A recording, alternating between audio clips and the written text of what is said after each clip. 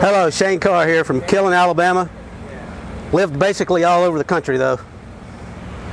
This fine 2020 American 632 Oakley SR20, a Bruzy torque converter and transmission. She's a bad unit.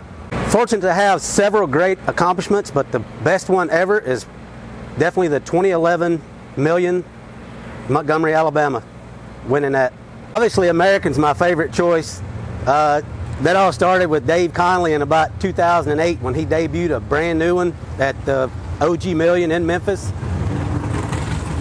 He and I somewhat assembled it, mostly him. When I sat down in it, I was immediately comfortable with it.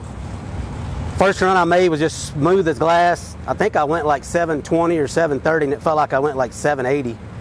From then on, it's just been preference. Want to be an American.